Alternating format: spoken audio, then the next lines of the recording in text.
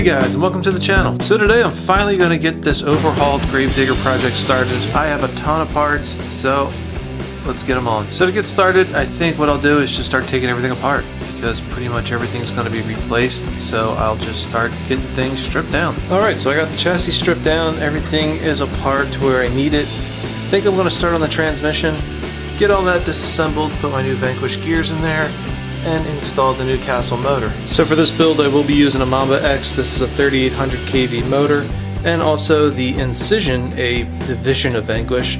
These are the metal gears for the transmission. So I'll be swapping out the stock 27 turn motor, the AE5 ESC, and really just beefing up the transmission so we can handle the power. Alright guys, so here's a look inside. Everything is greased up pretty well, but these gears are plastic.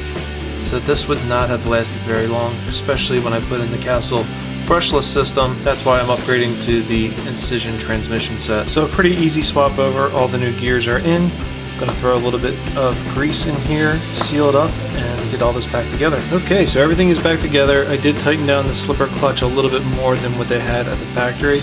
I like the slipper clutch to be a little tighter. Everything is in. Now I'm gonna go ahead and put the motor in. Here is the motor that I'm gonna be using. This is the Castle 3800 kV.